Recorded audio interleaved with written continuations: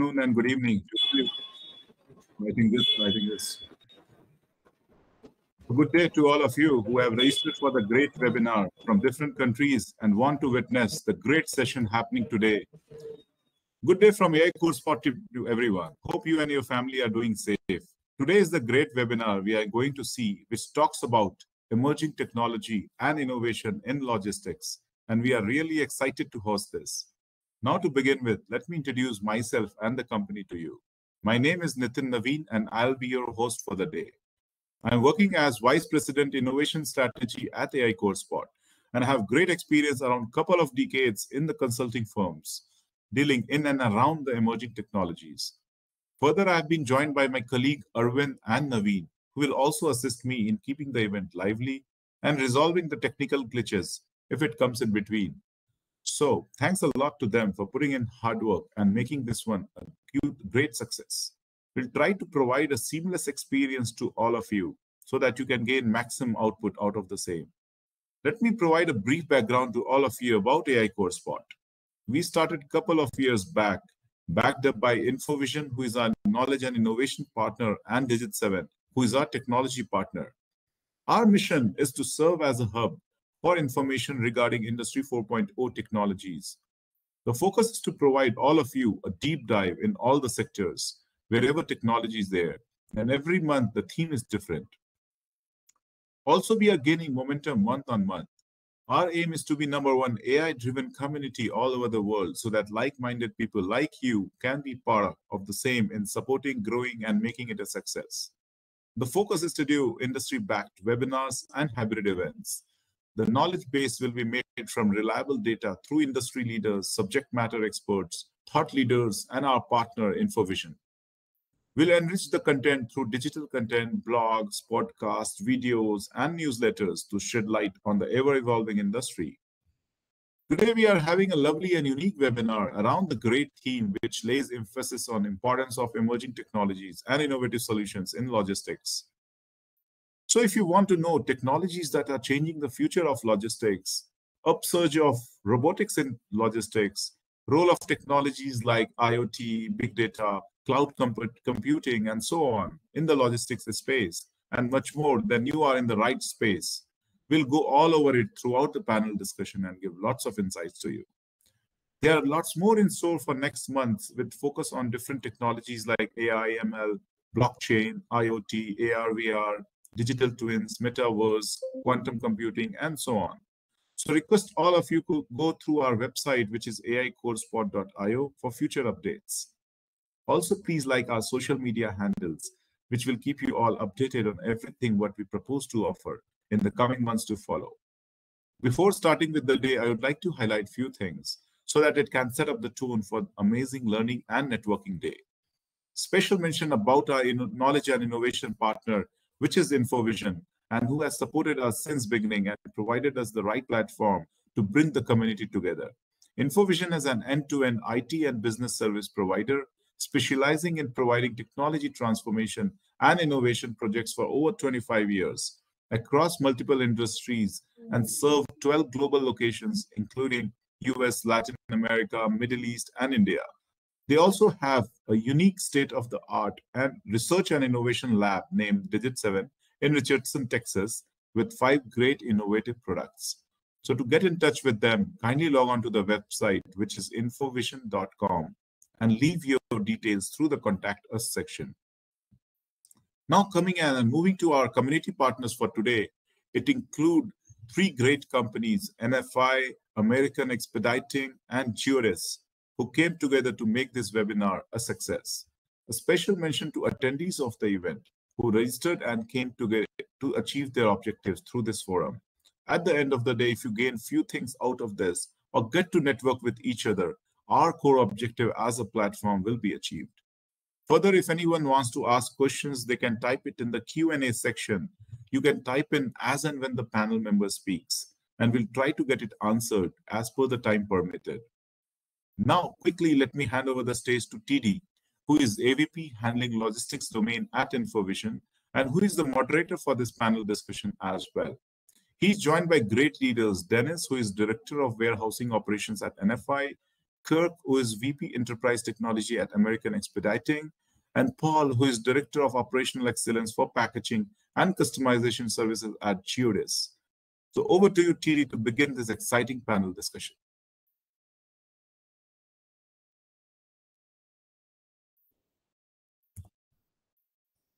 Can you hear me? Yes, we can hear you now. Oh, awesome. So thank you, Nitin. I'm really excited to be here, be part of this great panel. Quick word about myself. My name is Tirthankar Das. Please feel me to address as TD. I work as an AVP at InfoVision. As Nitin mentioned, we are a Dallas-based IT services company focusing on digital transformation and AI, ML, and advanced analytics-led innovation. I personally take care of a lot of customers in the retail and logistics side. We have seen a lot of challenges in the last few years, starting from the pandemic to other global events affecting the global supply chain. So we would like to know from our fellow panelists what are the disruptions that they have seen and how they're using technology to address some of those disruptions. Looking forward to a very exciting conversation. I would like the panelists to introduce themselves. Let's start with you, Kirk, and then Denise, and then Paul. If you can introduce yourselves, and then I have a few questions from my end that I would like to ask each one of you. Let's start with the introductions, please. Sure. Kirk Sargentson, American Expediting. I'm the Vice President of Information Technology for North America. We're focused on life sciences, so you can see our tagline at the top: improving lives one critical shipment at a time. So it's a different type of logistics, very altruistic, doing good work to make sure people stay healthy and get life-saving medications or organs for use. I've been in the industry for 25 years. This is the first time I've been in the life sciences division, but very much enjoying it. I'm fairly new to the organization, been here 3 months, and we're embarking on a pretty significant digital transformation. So that is consuming a lot of my time. But thanks for having me, and it's fun to be here. Thank you, Kirk. Over to you, Dennis. Good morning, everyone. My name is Dennis Cheda. Currently, I'm the Director of Operations for NFI. I've been in the supply chain industry for the last 17 years. Started my career off with Walmart Logistics. Currently with NFI. So NFI, a little bit about our company. So we're a fully integrated North American supply chain solution provider. We're headquartered out of Camden, New Jersey. Privately held. We have the own and operate more than 70 million square foot warehouse and distribution space in North America. I'm sorry, am I getting some? Can you guys hear me well? Okay. Yeah, we can hear you fine. Okay, perfect. Again, NFI, so we got a dedicated fleet that consists of over 5,000 tractors and 14,000 trailers. We have a footprint covering North America, including Canada. Fourth generation right now that's running the business. So a fully integrated North American supply chain and definitely a service provider here in the area. Very pleased to be here today and to share a few thoughts and most importantly learn from the other panelists about the technology in the supply chain and its important role today. Thank you, Dennis. Over to you, Paul. Yes, my name is Paul Ware. I'm the Director of Operational Excellence for the Packaging and Customization Services. I'm currently working with Geodis Logistics. We actually deal with a pretty wide range of expert services across the supply chain, such as freight forwarding, cross logistics, distribution, express, and rail transportation. And also we focus on supply chain optimization. So I currently have a bachelor's degree in electrical and computer engineering from Tennessee State University. I have a master's degree, MBA from Middle Tennessee State, and I have a certified Lean Six Sigma Black Belt. I have some pretty extensive experience as it relates to pretty much all different industries. Started off with Wright Patterson Air Force Base. From there, I ended up working with Coca-Cola, and then I worked with C.H. Gunther.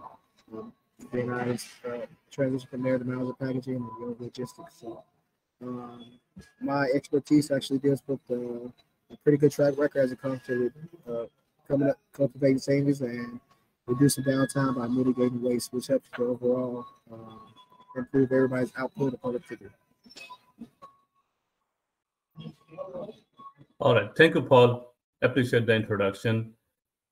So let us begin this discussion. As I mentioned at the outset, right, in the last few years, we have seen a lot of challenges owing to supply chain challenges, congested ports, labor shortage, owing to the pandemic and other global events. So I'll pose my first question to you, Dennis. What impact did pandemic have on your business, and how did you handle some of this using technology? And that's a great question, right? So if we look back at the pandemic and what it did to the entire supply chain and the logistics, it forced the need for technology. Whether you look at it from a labor shortage, whether you look at it from material shortage, right? The lead times became unknown. Everybody wanted their products now and then, and then the unknown of where the product and when it was going to come, I think created a lot of opportunity for the organizations to start looking at their operational flow, their sourcing, their needs, of how their links to the supply chain were tied together to be reinvented, right? So during that time, we saw technology coming in different ways, right? So whether it's through robots being introduced into the workforce, right? To get into or not necessarily replace the humans that were doing the work, but more so to serve as a gap or to serve as a bridge to close the gap in between any non-value added services that were being done by humans at that time.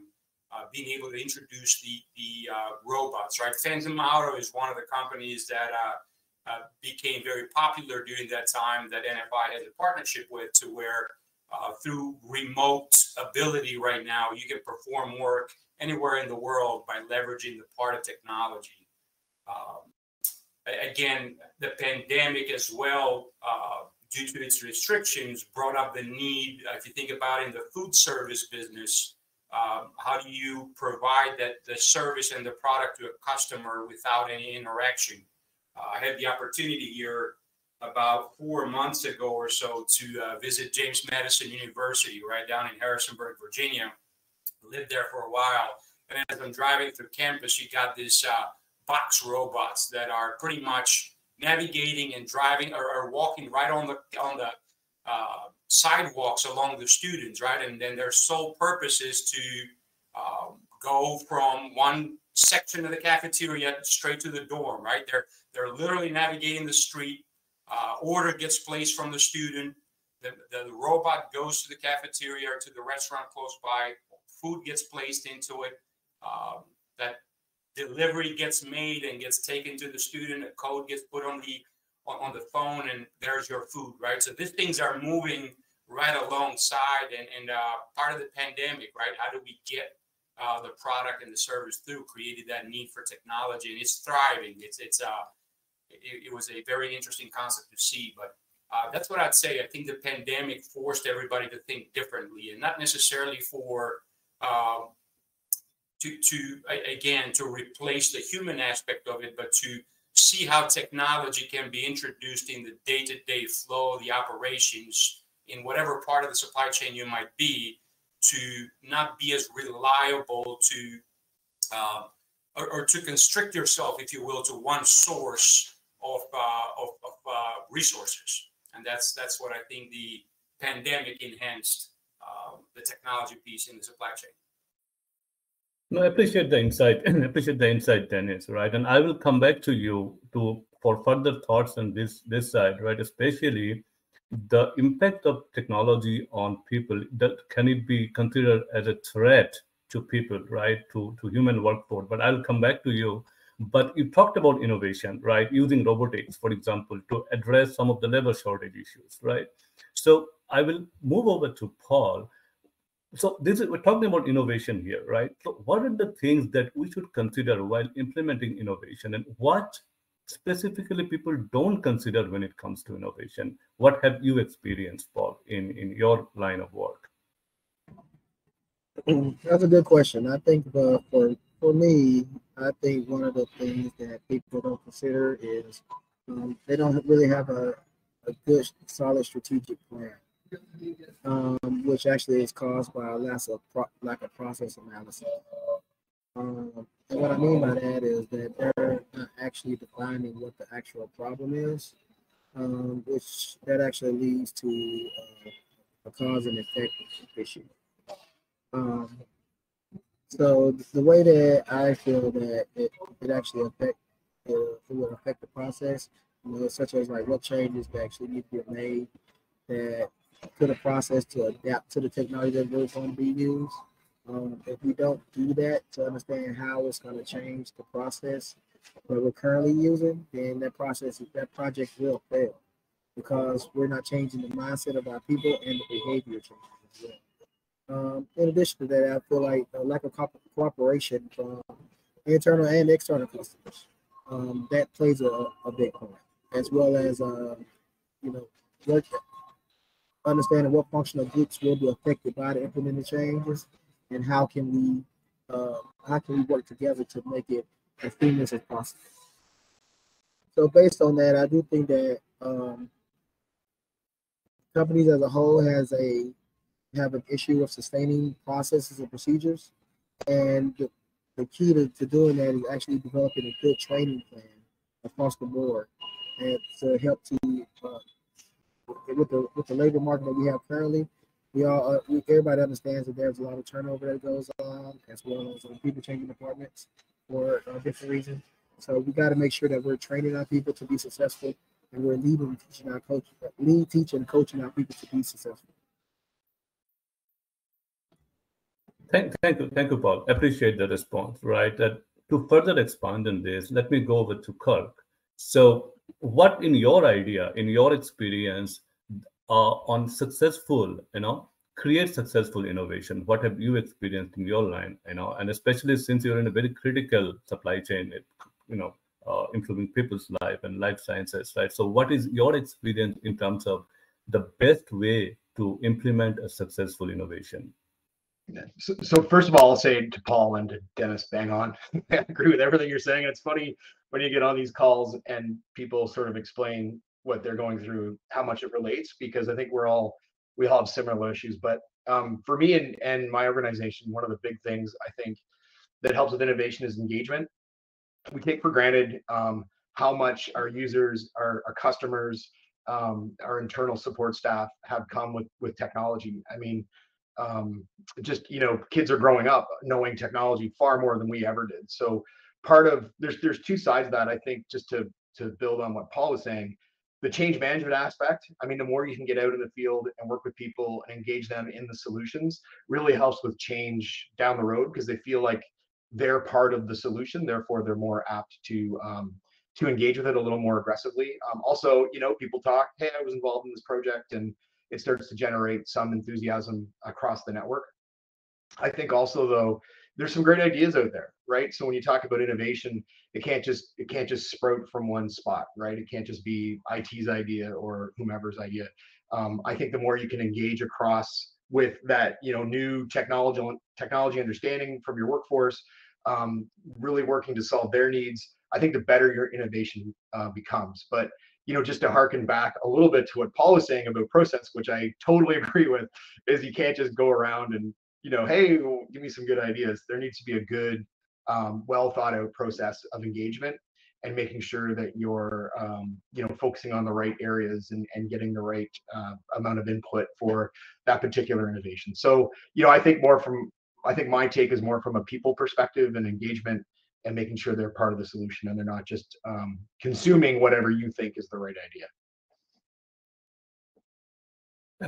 Absolutely. So you're focusing on collaboration across the entire business, right? Across the business, across IT, involve people in the decision making, take inputs, look at the business problems and try to solve the problem together, right? Right. So In a very to that, controlled and process-oriented environment.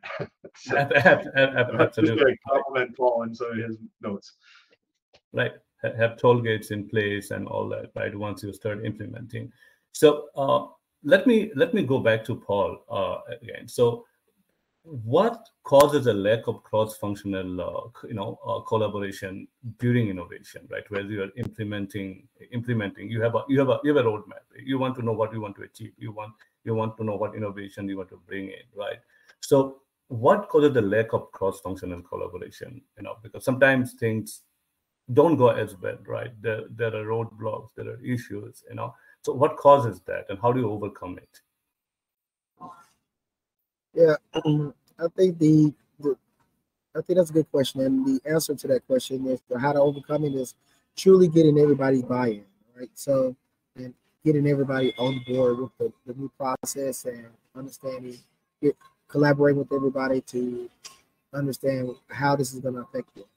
Now, I think what causes some of the alignment issues that you have are a few different things. So you have, I think you have some lack of commitment from certain individuals and certain people, certain processes, which that just basically means a lack of clarity, or you get lack of buy-in from team members to from making that decision to stick to it.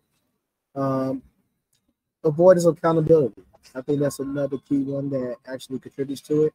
And what I mean by that is really just the discomfort of holding people accountable to the new behaviors of this new process and for the performance.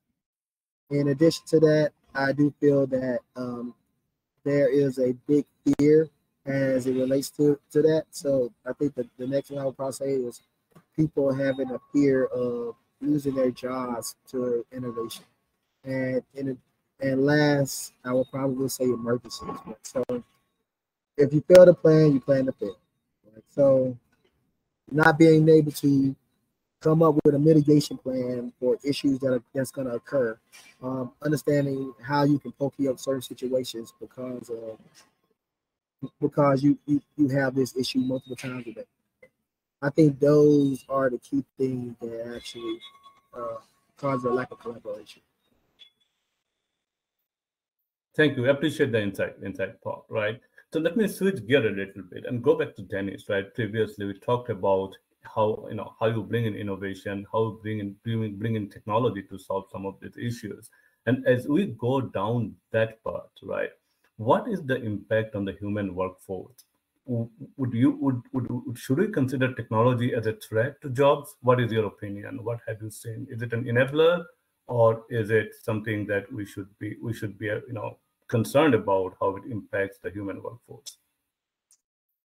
So on the contrary, I don't think technology being introduced in the workforce is viewed as a threat. However, to what Paul just mentioned, right? I think oftentimes we have this idea as a corporation of an innovation or a technology that we want to introduce, and maybe we jump straight into the what and the how we're going to get that implemented, right? Because as stakeholders, if we have not identified the entire group of who's going to sit there, we might just kind of run with that idea. We see the benefit, we've done the ROI analysis, and it makes through. But sometimes pausing and giving that big why and introducing all the stakeholders, right? So starting from the floor level all the way to where it is throughout the entire chain and giving them the why. I truly believe that technology will serve as a tool instead of a threat to the workforce. And if we look into some examples specifically, automation, right? When we think technology in the supply chain world, right, we think the machines that are driving themselves, right? You got the AGVs, you got self-guided cars that are going back and forth, right, without any human interaction. And if you think of that you're kind of like, well, that's taking someone's job. I think the purpose of technology in the supply chain world, right? So if you were to look at the supply chain from order management all the way to the end user or the service of the product being delivered, the idea is to introduce the technology to remove any redundant movements, any non-value. So as you do a full study of your supply chain or of your value add chain, if you will, removing and replacing some of those redundant, maybe physical, maybe too cumbersome processes with technology, and helping that aid in the process will be a very complementary process to the human beings that are working alongside of it, right? And we see that, again, technology, not just in automation, but if we think about IoT, the Internet of Things, right? Enabling the use of sensors, just being able to place information through, it can give anybody in the supply chain from a procurement world. We think about pandemic, we didn't know necessarily where our sources or our widgets were coming so that we could make our product.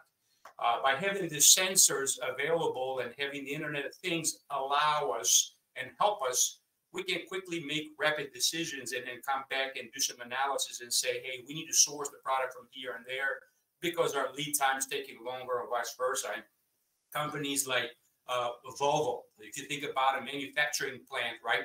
You got sources and all sorts of components that need to come together to create the final product. By having the Internet of Things be part of the solution as a technology within your chain, not as a threat, right? But part of the solution, you now have full visibility to where those parts are, when they're anticipated. Therefore, you can make better decisions in your supply chain so that you can ultimately, all we're doing in this world, right, in the supply chain and industry, we're trying to satisfy that customer.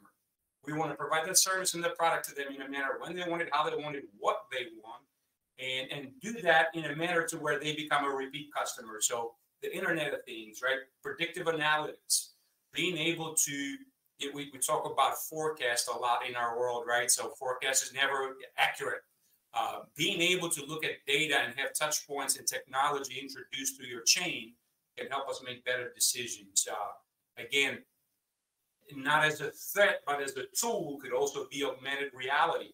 Google Glasses, allowing someone to pick the order management process, right? And looking through and seeing, okay, what decisions are being made for this product to flow through? What's the demand and what's the supply? And how much of that is reliable on one person to go through and smooth that spike on the demand, right? Or does our technology look at all the factors and the variables and helps that person make a better decision so that we can carry what we need, when we need it, and be able to deliver that when the customer needs it. So my thoughts and my opinion is that technology is a great tool that will assist the workforce versus being viewed as a threat. But at the same time, we have a responsibility to make sure that we're focusing on why the technology is being introduced and heightening those benefits that it will give to our customer in the tail end. Right. Thank you, Dennis. So to summarize, right, your viewpoint is this is not a threat to the human workforce, rather an enabler, right? It complements the human workforce by making the system more efficient, right? Whether it is the order to cash or procure to pay processes, remove the inefficiencies, make it more efficient, and then analyze the data to make better decisions. This is where you see technology playing a role, right? So my next question, and I'll go over to Kirk for this, and keep in mind the global challenges and unforeseen outside the control of the business, right, that we have seen over the last few years, whether it is the pandemic or the war in Ukraine, other global events affecting the supply chain. So where, keeping in mind those challenges and the advent in technologies, IoT, AI, ML, AR, VR, right, advanced analytics capabilities, access to petabytes of data, right, keeping in mind all these technology innovations and the global challenges that you have seen in the last few years, where would you invest if you had money to invest, right? Where would you invest money in terms of using technology to make your business better? Yeah, I think in the context of that question, absolutely would invest in big data. I think, even to Dennis's point around, will technology make things better? I think people get scared when they see automation because they go, well, there goes my job. But it needs to be taken in the context of a broader sort of strategic plan, which, I think that that Paul was mentioning earlier, that you need a holistic strategy that encompasses all the different innovations you're working. And I think when you take them from an individual level, people get scared. But when you put it to a broad, sort of bigger strategy and you say, look, we're going to be efficient over here, and there's obviously going to be some labor savings, but there's going to be growth over here. And I think that's the balance of bouncing of the fear, is that holistic view of where we're going as an organization. But to bring that back to big data, I think that is the key to making adjustments in your supply chain or in your organization to combat new global changes, right? Is being able to get into the data, constantly be looking at how your business is operating, finding nuances within there that can help spur the growth. That, as you get more efficient as a business, you're able to inject more capacity and more profit, and therefore you can have a larger workforce, right? So I think that big data is that area I would invest in, especially in the context of global change, simply because it's like the secret key to knowing where growth lies and where optimization lies within your organization.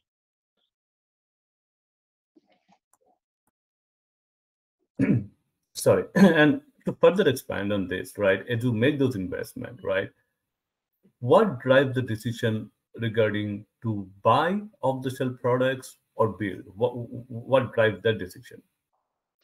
I think that's a big, I think somewhat conundrum in the industry, in that, today there's a lot of commoditization of technology that's happened.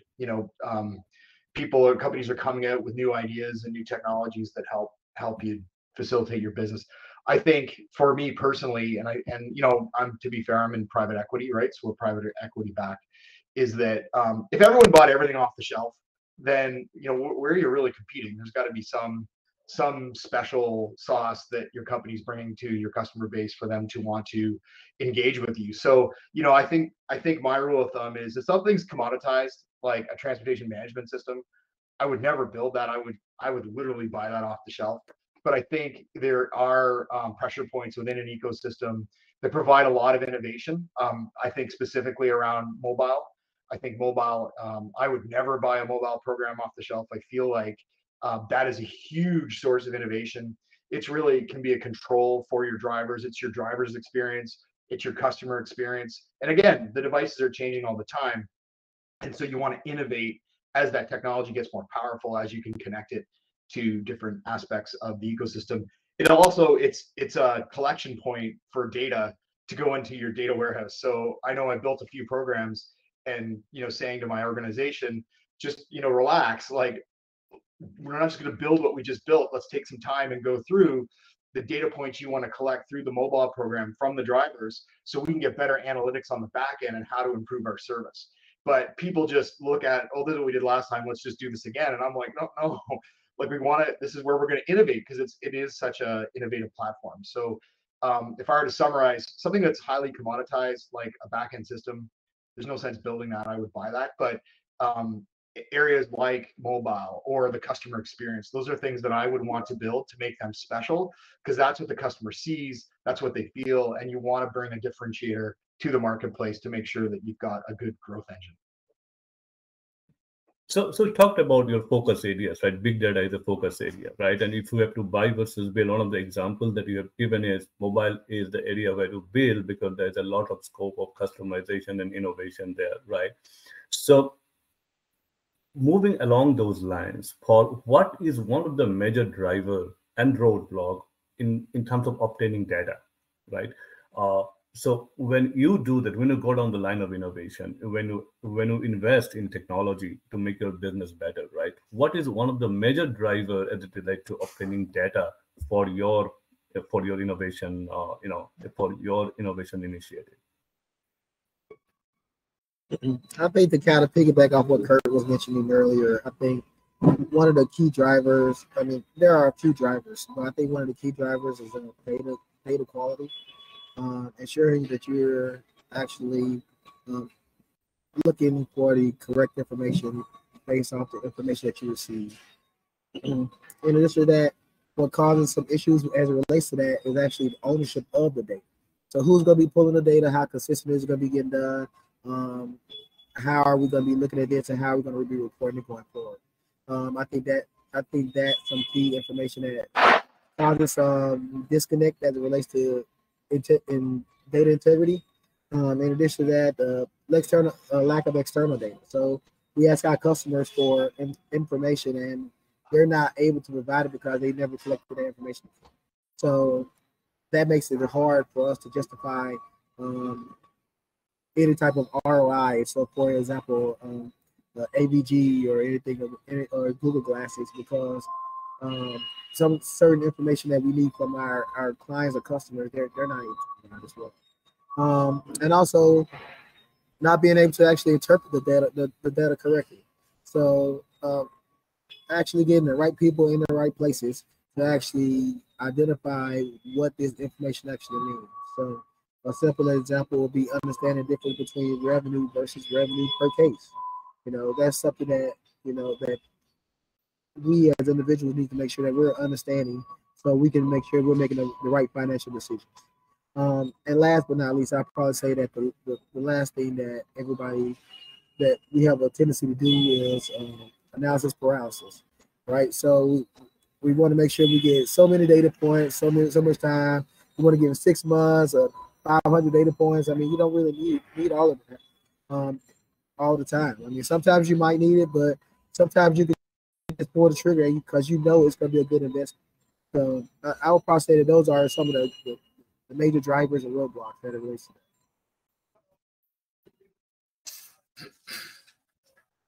So thank you, Paul. Appreciate that insight.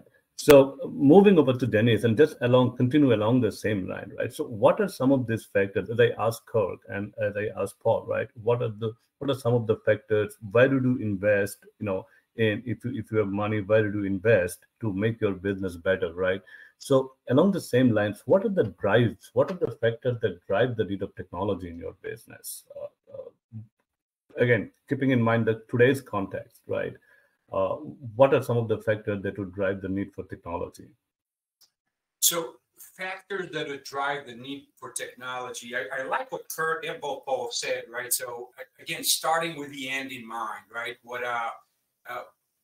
When it comes to innovation and introducing technology, you want to understand the why, right? You want to understand what is it that I'm going after and why am I doing what I'm doing? So when it comes to the entire supply chain, I think starting with the end in mind and keeping the customer needs. And all of us here on this call today, at some point, we're customers, right? We're customers of a service, we're customers of a product that's being done. And our behavior is forcing the need for technology, right? So if you think about the 2-day shipping of the Amazon at one point, that was a disruptor. That was a change in the supply chain world that forced everybody to adapt to that technology. Being able to ship product within 2 days, that now is a thing of the past, right? We want groceries in 10 minutes. We as consumers have changed our behaviors, right? And we have become so impatient on those behaviors to where not only do I want groceries on 10 minutes, but I want the software that I'm using to tell me what my trends are and what is it that I'm using the most through the week, and tell me so that I don't have to think about what I want for next week, but I want the system to tell me, here's what you bought. Hey, based on your health diet that you're going through, here's what we recommend. This store has it. We can fulfill that order. It'll be at your dinner. So it's eliminating the thought process too. So again, starting with the end in mind, us as consumers, we're driving that.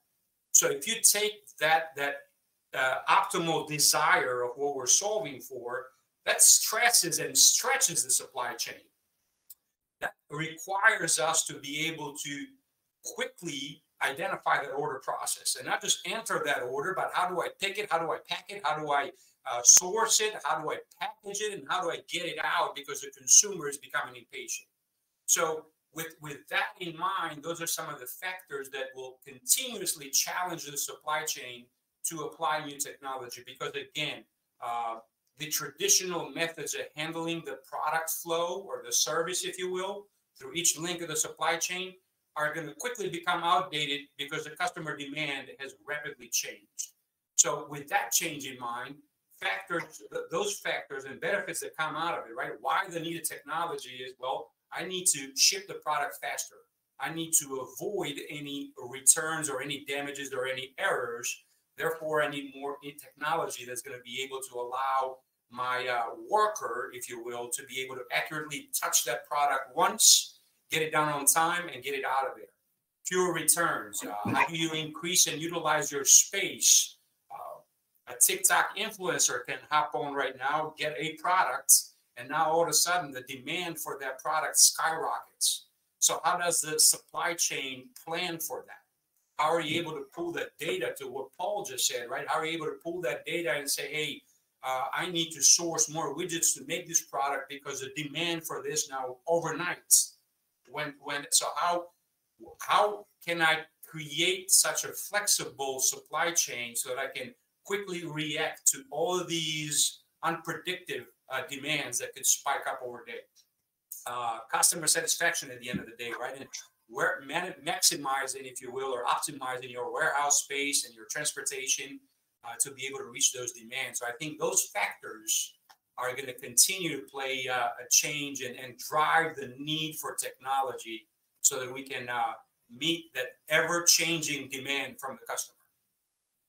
No, and then you, great response, Dennis. And you covered two very important aspects in your response, right? One is the supply chain visibility, to be able to, so your customer knows where their order is at any point of time, and you as a business know where your product is. What are the bottlenecks? Where is my raw material? Where is my order? So that I am aware at any point of time what's happening. So that's your end-to-end supply chain visibility. That's one aspect of it, and the other aspect, as you mentioned, like my demand forecasting, right? What type of demand, what would be the demand from my customer next week, next month, next quarter, and how do I get my product closer to where the customer is?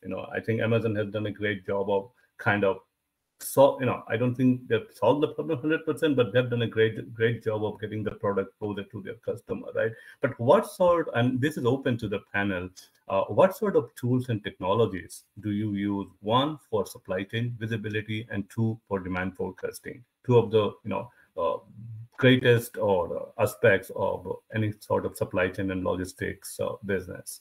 And feel free to take up, anyone feel free to take up that question. That's a curiosity from my part in terms of the challenges that you have seen in those two aspects, and what sort of tools and technology you use to address some of these, some of these issues. I can pop in and just a little bit of what Dennis was saying around.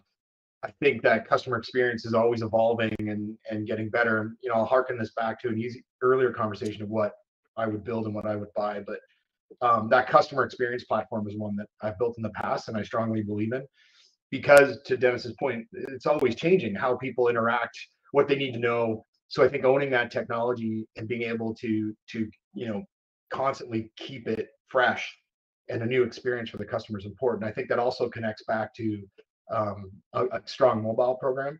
And so I don't want to be a one-trick pony. I'm also going to say that demand forecasting, having a strong data warehouse with historical trends, coupled with whatever's going on in the industry. I don't know if anyone's done a steep analysis, but when you evaluate sociocultural, technological, environmental, economic, and political factors, and just really making sure you've got a finger on the pulse of what's going on in your ecosystem, couple that with big data, some research, I think you can get a really good sense of demand forecasting and where you need to put some of your focus as time evolves. So that would be my quick answer to that question. Thank you, Kirk. I could jump in and share some of my experience here from my past, right? Working for one of the larger retailers of the world, if you were, for Walmart. At the time in the facility where I was working at, we introduced what was called a vehicle management system, right? So as we looked into constantly optimizing our path, pick path, and to what Kurt said, right? Bringing the product closer to the customer so that we can, or increasing the ability of getting the product picked, shipped, delivered, received, or cross-dock, whatever that opportunity was. We introduced this vehicle management systems, and going back to the original piece, right? When we introduced that to the team, everybody thought, here they go. They're not tracking me, right? They're not tracking every move. And yes, we wanted to track, and we wanted to see that pick path of that equipment and how far it was driving on a 1.2 million square foot warehouse. And not just that, but then we wanted to kind of bring the team together and say, hey, here's what the data is saying, right? Get the users, get those ones that are operating it, and say, here's the wasted movements, right? what can we do now to bring that product closer to the shipping dock? What can we do to bring it to the receiving dock, or let that data, visualize data, right? Being able to say, here's what your path is. And it was a great tool, right? Once it got put into a weekly data and you could track one equipment going back and forth, the employees themselves were coming back and saying, you know what? I wasted so much time, right? My forks were empty from point A to point B. I didn't even have any product. So that's a non-value add. Right. So the use of technology on that particular instance gave us the ability to come back and empower that operator or that worker to say, hey, I think that we can do this, or I think that we can do that to be able to be more productive, more efficient, and be able to do more with less. Thank you, Dennis. Paul, would you like to add some of your own experience along those lines?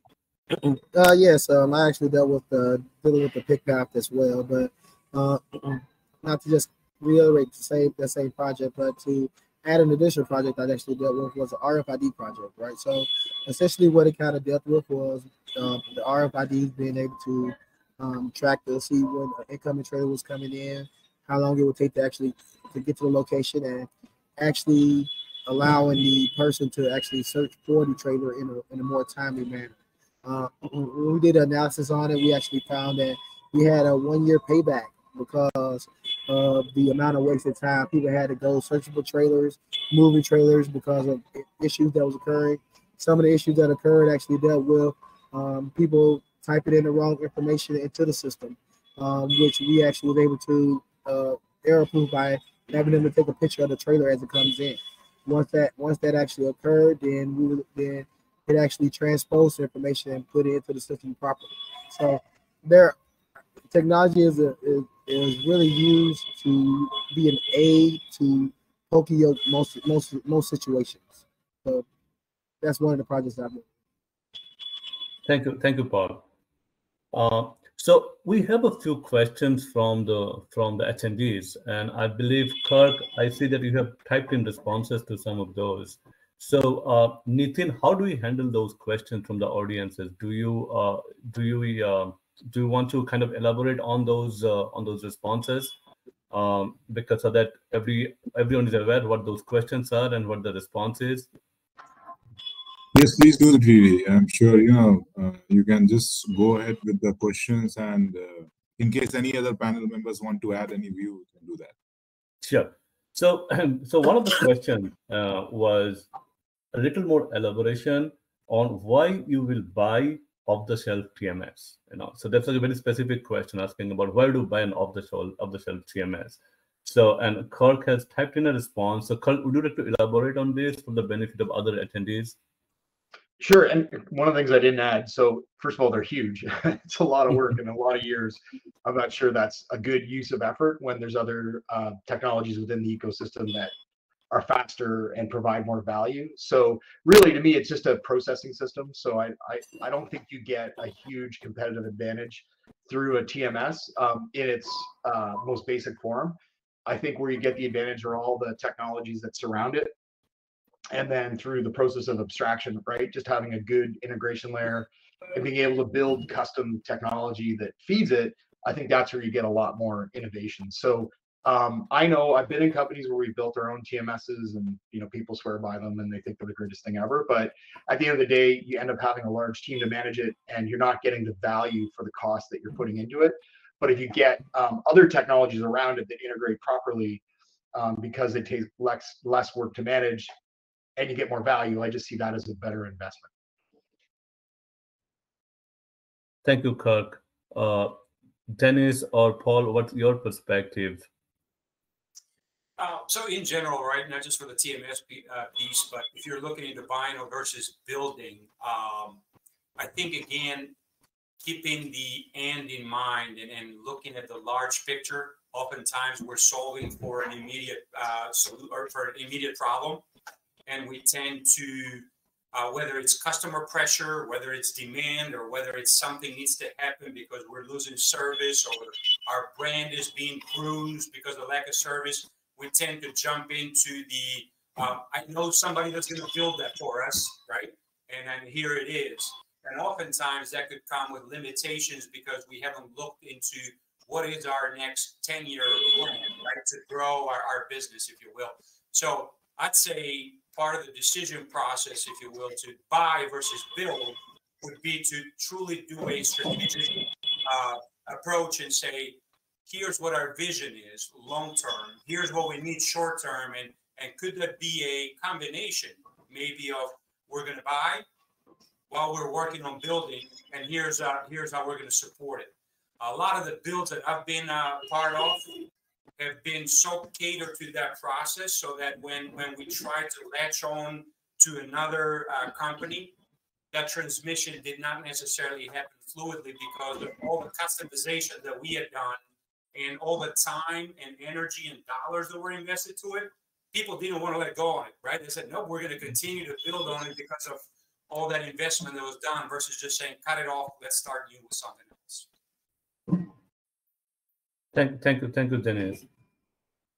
Yeah, I think everybody kind of answered the question, but and just to kind of piggyback on what everybody said, but I would also like to add that, by creating those win-win situations, you're able to develop a synergy with your team, and that helps to improve your technology. So with your TMS, for me, I feel like if you're going to do a buy off the shelf, you need to truly understand your current process to see if it's actually feasible.